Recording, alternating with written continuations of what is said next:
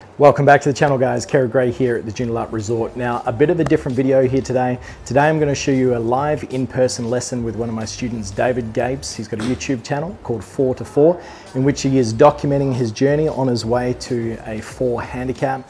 Great guy and great channel to go and watch, so make sure you head over there and subscribe to him. But in this video, I'm going to show you all the drills and exercises that we get him working on to improve the quality of his ball striking. Now, David's a long-term student and we've been working together for quite a while, so this is not an initial first lesson. A lot more has gone into our interaction before this session here. This is simply just a monthly checkup in association with some supervised practice sessions to make sure he's staying on top of his game. But this one's a little bit different from the content that I've put out before, so I hope you enjoy it. If you got any questions whatsoever, make sure you let me know. If you do wish to work with me remotely, I am doing a lot of online coaching at the moment, so you can simply just shoot me through a DM and we can get started to help you achieve your goals in the year ahead. Let's get into it.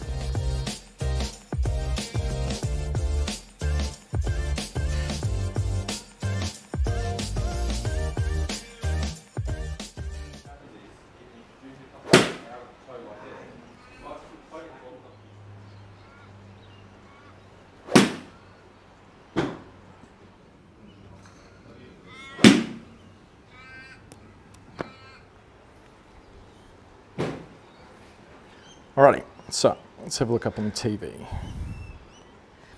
Okay, so we can see the lead arm over here on the left-hand side. It's getting a little bit better. It's still internally rotated just a little bit. So we'd want it just a whisker more up towards the sky. But really, I suppose if we're looking at setup position, golf ball underneath the left ear. So your upper body's actually slightly tilted too far forward in that position. So your upper body, like your center, let's say your upper center here, which is the center of your sternum, is a little bit too in front of your lower body. So you're actually reversing your spine towards the target, which can cause you to get too much of a steep descending blow. Okay. So ideally what we would look at, like over here on the left-hand side, let's say we draw that line up, ball position's fine, is we would like to see your left ear on that line. So as you would then set up to the golf ball, you would have a slight amount of tilt to your right side. So this right shoulder would get closer to this right hip here, and then that would add that tilt from there. So effectively, yeah, what happens, increasing to like the thuddiness of what it feels like, as you then swing to the top from the address position, and you get to here, you can see you actually kind of reverse into the target. Right, so ideally we would kind of keep a stable head. So not only was your head slightly too far forward at address, but then it actually went even further forward. Now, this can help get your low point in front, help with the contact here, or getting the bottom of the swing there, so it kind of has an arc that looks like that as such, but effectively it's just going to be too steep. Yeah. So we want more of like a gradual landing rather than that real steep incline as you come in.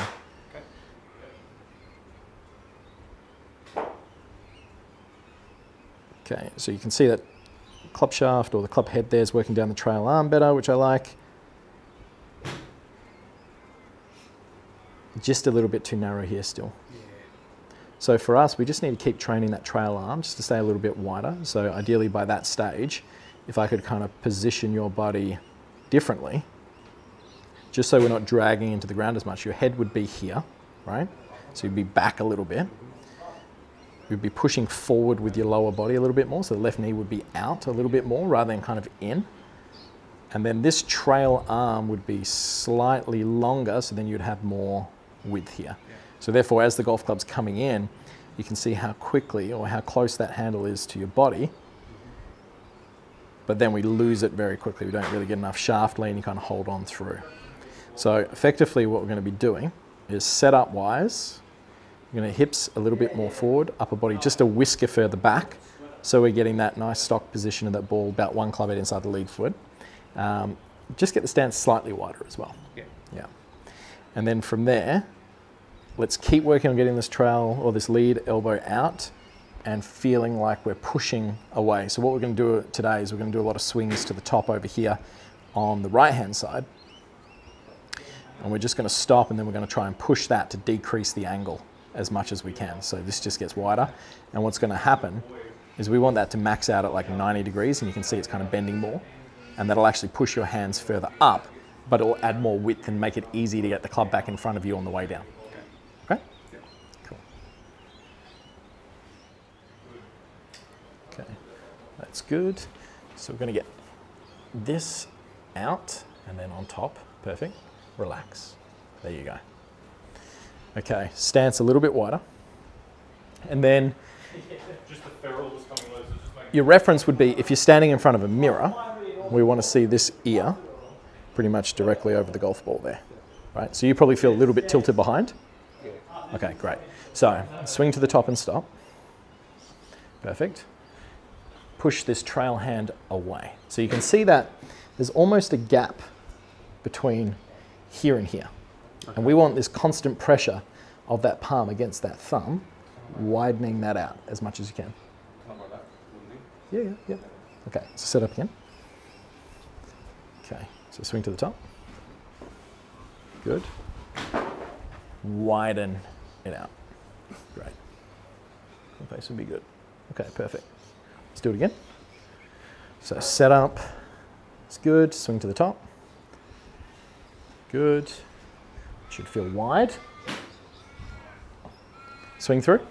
So do it again. Yep, and through. So feel like you had a lot more room to get the club? Yeah. So if you just stand over there for me. Get the club. So if the upper body is leaning this way too much and my lead arm is too internally rotated like that, it's going to encourage my trail arm to fold too quickly behind my body, which then narrows the distance between the hands and the trail shoulder. As I then get to the top, for you it generally twists the face shut, and this angle here, which should be 90 degrees, tends to overbend, so we get very narrow. And as we start down, right, the club effectively in space is too high and too far behind, and we get stuck because this trail arm hasn't unloaded enough in front of the body, and as you can see, that starts to get shaft lean.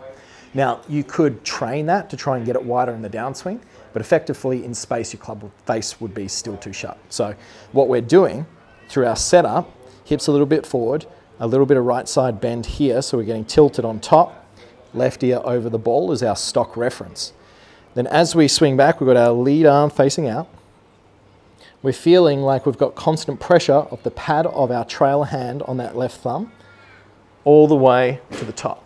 Now, you can see I'm exaggerating this, but this is quite a wide angle, which would be very different to your angle here. So you're going to have to feel that it's a lot more upper body turn to the top, which is very common, rather than players who generally pull and yank it around. Now, as we've talked about, it all originated from this here, getting like that and then sucking it behind. So once we get that out, we've got our structural solid grip. We're feeling like the trail arm's wider, pushing away. Then as you come down, you're going to have way more room for the club to actually come underneath and then head out towards the target. Okay? So let's do stop-start drills. So we're going to go address, swing to the top, stop, see if you can push it out, and then from there, swing through just softly, just to like 100 meters, and hit some shots.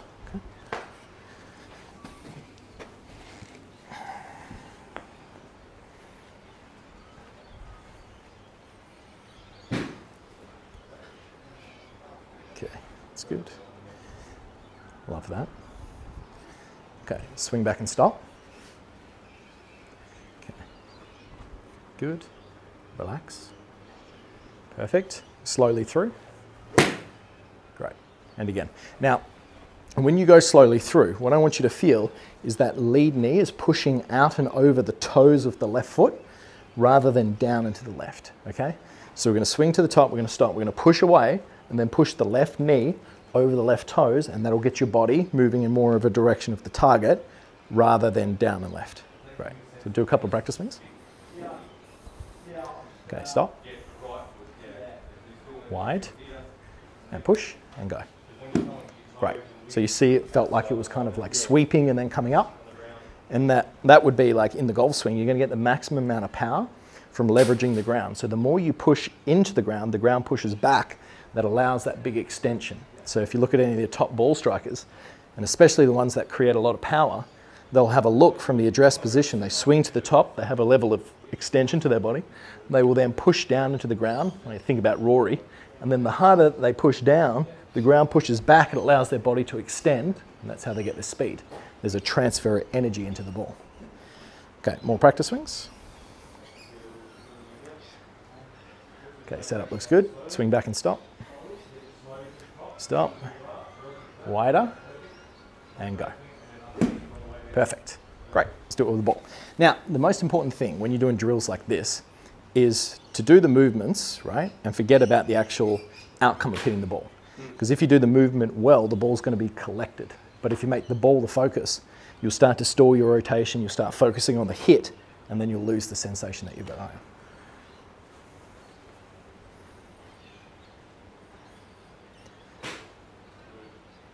Okay, swing to the top and stop. And stop. Okay, push away, exhale, breathe, relax. Okay, push and go. Better. Notice there was a little bit more matte on that one though. I want to kind of get that nice brushing feeling rather than the big driving down into the ground. And again.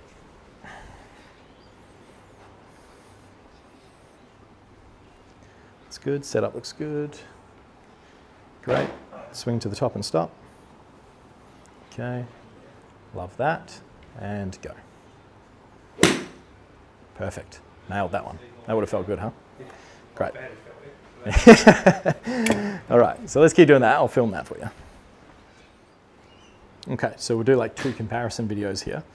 We'll do one from face on and one from down line, just of the drill. We'll record them, we'll put them into your coach now, because then you can see them from both perspectives, okay? So here we've got the review before on the left, after on the right. The right's just doing the drill swing. So a couple of things, like if we get to the top and we stop, let's go lead arm parallel first, right? And we'll do the same thing here. Get those hands so they're pretty much matched up. Now what you'll see over here on the left-hand side relative to the right is an overflexing of this trail arm back and behind your body, okay? Now when that does that, you essentially lose the width or distance between the trail shoulder and the hands. That gets what we call narrow. So it's kind of like a fake lag look, but that just gets the angle of the club coming in too steep into the ball rather than using the lag efficiently, which would be the bend of the trail wrist up against the trail forearm, and having width, so the distance between the trail hand and the shoulder, okay? So what happens is your arms then continue to fold. We then max out this angle. So this is far more than what we would like, which would be 90 degrees. And it kind of gets that look that your swing's a little bit long and the lead arm's pinned across your chest. Then as you come down, versus what we see over here on the right, so by the same stage, what's going to happen is we're pushing. A couple of things that we'll notice. This trail elbow, if we zoom in nice and close here, and this is significantly improved from what it used to be. If this is like the seam line of your shirt, and then that's the seam line of your shirt, your trail elbow, you can see it's slightly further in front of that red line by that stage, okay?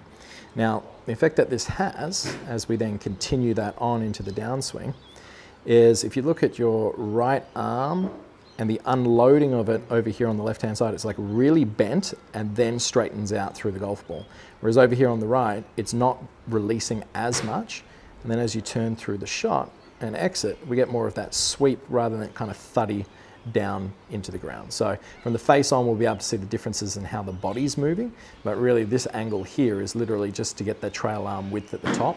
So this is your drill. You're going to swing halfway back and stop, push away with the right palm so it feels like it's wide, and then from there you start your downswing in the drill swing by pushing the left knee over the left toes, and then that'll start getting that sort of width staying constant as you swing through. So this is the before and after of your very first swing on the left-hand side here today, and then the drill swing over here on the right. So as you can see, just visually a much stronger position to be in, okay? Let's talk about some of the nuances with the setup. Ball position tends to get just slightly a little bit too far forward over here on the left-hand side. And when that also happens, right, is we get your upper body so it's tilted too far in this direction. Over here on the right-hand side, ball position slightly further back, and you can see that your left ear is positioned pretty much directly on top. And that's the look that we would be looking for, okay? So if we see over here on the left versus the right, we'll make them the same color.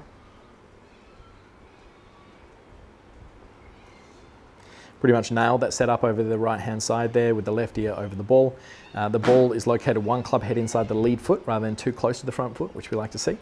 Stance is a little bit wider, and for your size, that's what we need, right?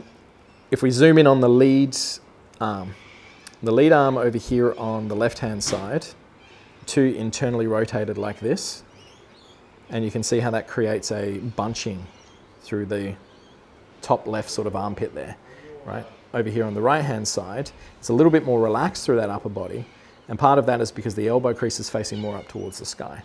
Now, the reason this is important, it's going to help us create or maintain width in the backswing. So as we swing back and we get to, let's say, this stage of the backswing here on the left-hand side versus over here on the right, now what you'll see from these two images is the distance between the club shaft and the shoulder is far greater on the right-hand side than the left-hand side.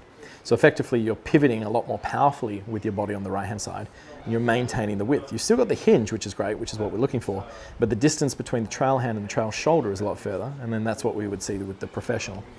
As you then continue to the top, that continues to get narrow, so this gets really short. Whereas over here on the right-hand side, yeah, we're doing a drill, but effectively we want to kind of match up what your arms and your body are doing.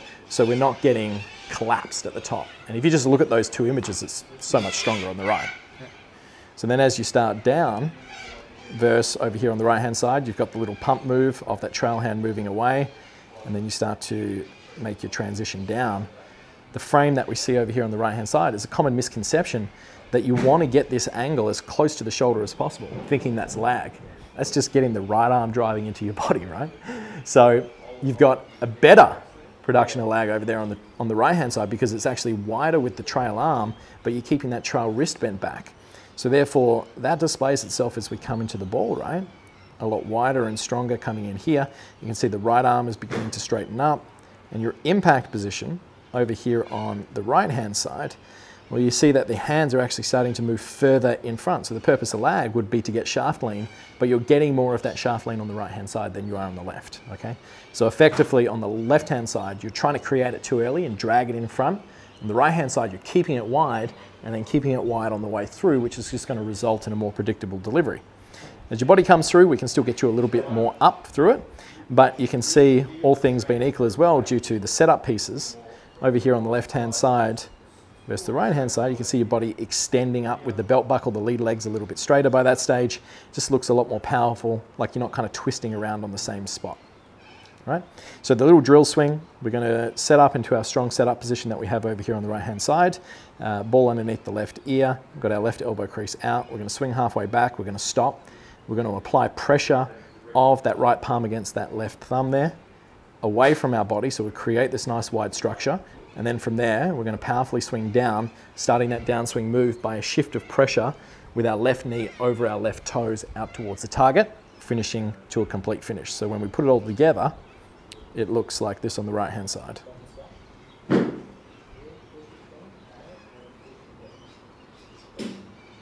Beautiful. Nailed it. Awesome. Okay, let's groove it. Okay, stop, push, and go. Like that? I love that.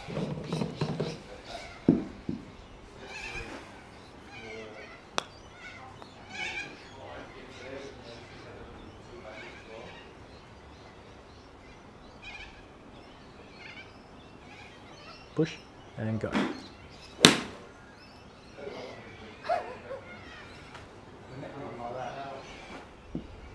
You can measure this just in front of a mirror, so you can see how that's kind of a bit behind.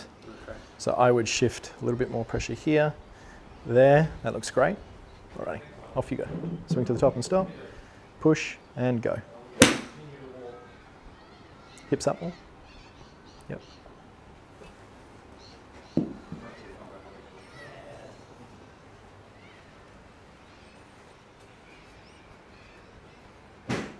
Setup is perfect. Okay, stop, push, and go. Very close. So the transition move there, the backswing was really good. Just stand over there and grab the club off you. So when you're going through this piece here, from the address position, as you swing back, let's say that your arm had collapsed, as you press, keep it there, and then start the move down by feeling that left knee go outside. So you can see how it's going to shift my body like this. As I do that, the arms will naturally start to unload underneath my body. So that last one, you went good, kind of pushed away, and then swung down quick with your wrists and your hands. So then you ended up faking that lag again. So if we're doing a good rep of it, it would look like this.